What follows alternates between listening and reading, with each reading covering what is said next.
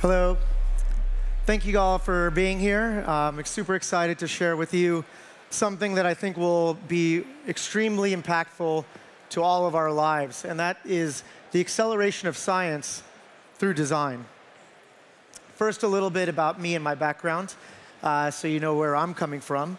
So the cute little guy on the top right is Tetrahymena thermophila.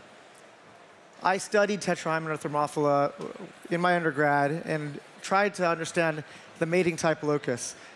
I loved genetics.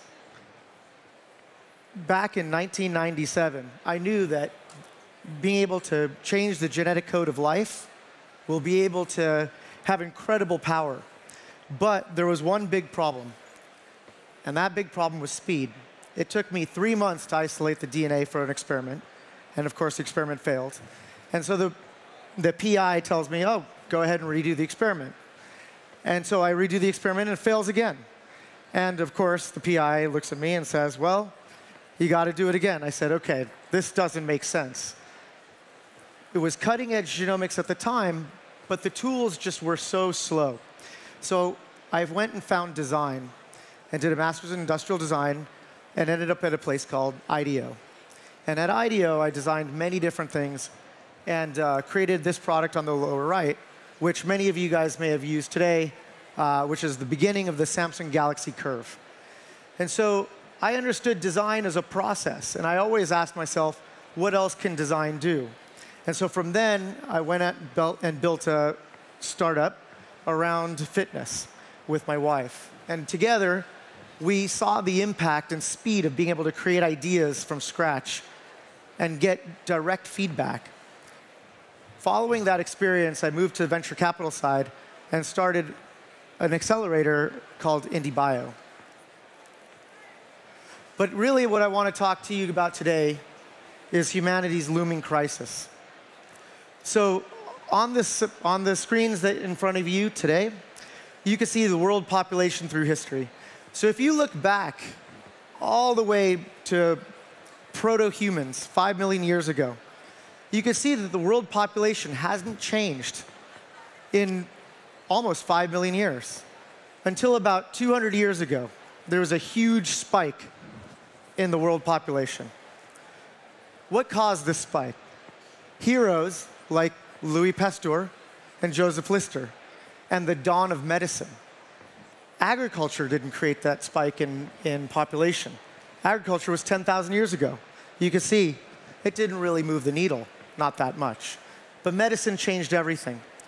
And so when you look out in the future, in 2100, it is predicted that we're going to have over 12 billion people on the planet. 12 billion people competing for resources that are already limited. This creates scarcity. And scarcity creates inequality. And inequality creates unrest. We're already seeing the beginnings of that at 7 billion people on the planet. So one of two things are going to happen. We're going to continue to have more and more people, or we're going to see the number of people decline through plague, through war. But biology is a technology that can eliminate and solve for scarcity. Because for the first time, we could actually reprogram life to do things more efficiently. We can also use biology as a technology to heal us, and we already do. So not only will we be living longer and having more people on the planet, but with biology, we'll be living better. And finally, after 25, 30 years, we're seeing that biology is accelerating faster than Moore's law. So this is the price of gene sequencing. And gene synthesis is actually not far behind this. What that gives us is a toolkit that can accelerate the development of scientific tools. Design is a process that I learned that actually can help us create products faster and productize biology so that we actually impact the world. And we're not just doing things for knowledge, but doing things to change the way we see it.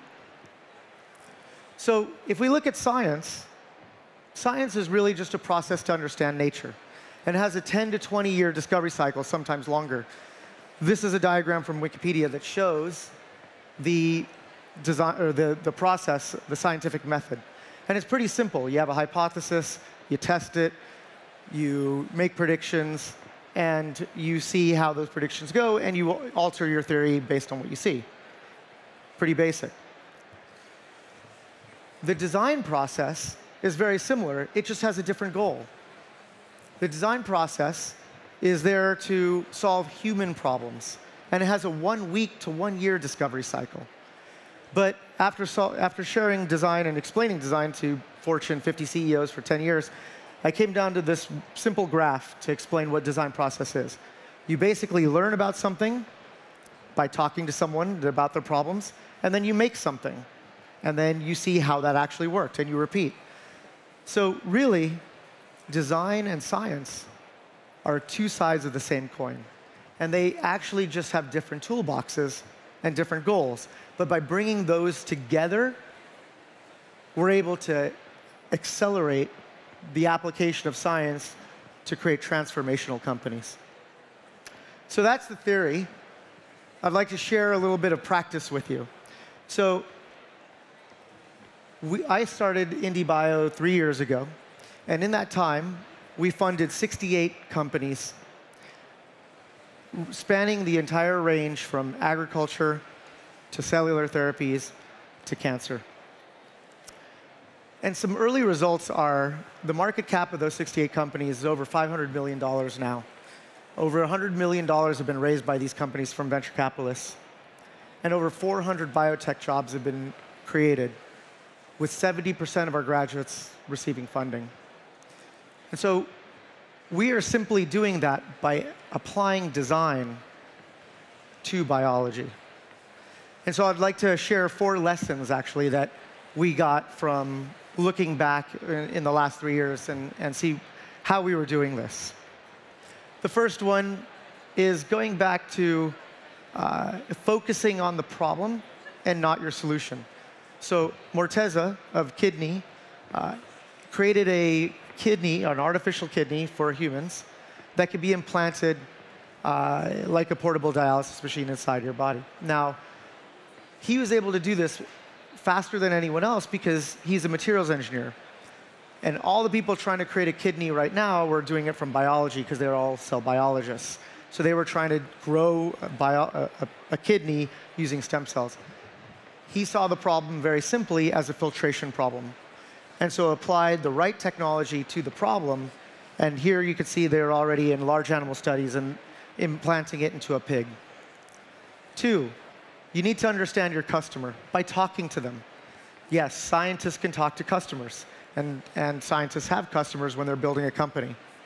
So when you go out to a company, or when you go out to talk to your customers, XSTEM makes these stem cells.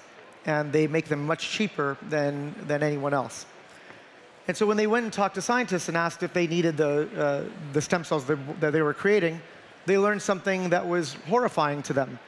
They learned that price doesn't matter, that no one cares if it's cheaper or not. They're paying it.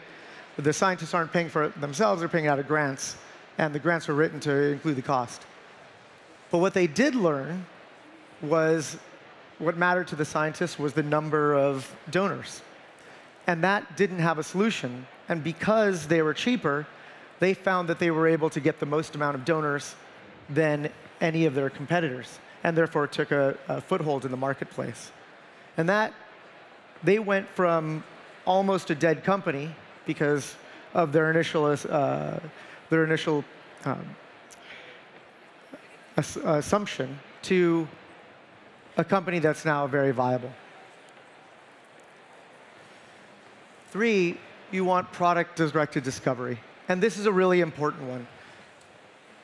You want to start going from the bench into your product right away. You want to find out where all the demons are in your product process.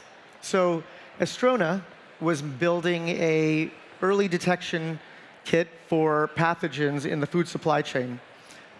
And so they were getting the sensitivity of their test in the lab down, getting the sensitivity of the test in their lab down. And every week I'd tell them, you build a prototype. You got to get onto the line. You have to swab the side of a beef or swab lettuce to see how someone would actually use it. So they actually made this prototype that you see with Scotch tape and everything, and found out immediately that the foam tip that they used to pick up the bacteria was actually really hard to let go of the bacteria when they put it back into the tube. So little things like that became the product development crux, actually, for this product. It wasn't the actual detection of the RNA. It was picking up cells and letting them go. And if they had waited much longer, they would never have found that out. And so as a startup, you're racing time because you don't have that much money. And so you need to find out all these things as fast as possible. And finally, one of our huge learnings is you need to figure out how to deliver the right value to the right player as fast as possible. A good example of that is mental health. They're using AI to connect cancer patients with cancer clinical trials. And so one of the issues is who's going to pay for this? You would think that the cancer patient does, but they don't. Cancer patients don't pay for anything. Insurance covers everything, but they don't cover this test. The doctors aren't going to pay for it because they don't offer the service, and they'll do it in their head anyway. That's just an extra cost for them that they don't get back. Hospitals won't do it either. So here's an incredibly valuable service that could change people's lives, but is not going to be a viable business and therefore not going to actually survive. Until they figured out they're putting actual genotypic information and phenotypic information into the same place. And when you do that, it becomes incredibly valuable for pharma because they could stratify clinical trials much better, and they'll pay a lot of money for that. And so the business model ended up being having the service free for patients and doctors, and then selling the data back out to pharma. And so using design to accelerate science and the speed of science getting faster and the cost getting lower has led to an explosion of new life science verticals. And these are going to create huge opportunities for us in the next 10, 20 years. And I'd like to share a couple of those with you that we're thinking about a lot at IndieBio. So the first one is really 3D printing human organs and really looking at regenerative medicine as a new way of treating different diseases over the organs. So one of our heroes, Melanie, whom you'll hear from in a little bit, she has figured out how to 3D print microvasculature and has already demonstrated this by printing a lymph node, as well as some microvasculature. This is a breakthrough for medicine and for where we're going. There will be a time when you don't have to go in and get on a wait list for an organ, but you could actually get your own cells built into an organ for you. Another one is the food supply chain will be completely disrupted. When we talk about 12 billion people left on the planet, 15 billion moving forward, how are we going to feed all of those people? The food supply chain currently is a massive drag on our climate change as well. It's one of the major contributors to climate change. So how do we redesign the entire food supply chain using biology to solve those problems? We have companies like Memphis Meats, Geltor, and others that are removing animals completely from the supply chain and growing these proteins in reactors rather than the old technology of cows and chickens. Next, we'll have Diagnostics 2.0. And that is the incredible amount of data, genomics data, epigenetic data, that will really be able to be mined with increasing computing power and new paradigms of AI and machine learning. And that's going to allow us to really understand how genes are working together, how epigenetics are working, and how evolution is making us who we are. And that's going to give us unprecedented control over what we and how we are. And actually, where we will end up within 50 years is at this place that I like to call Homo concilio. And that means designed. Concilio is Latin for designed. So we will start designing humanity. through gene therapy. We will start with gene therapy. We'll fix cancers. We will fix point mutations. But it is an engineering problem at that point to get to a place where we could augment ourselves, become stronger, faster, smarter, all of those things. And that's going to be a very interesting next step. So I'd like to thank you all for listening and be part of the scientific revolution. If you're a scientist or a designer, please think about how we could solve for this planet of more people than ever. Thank you very much. Thank you.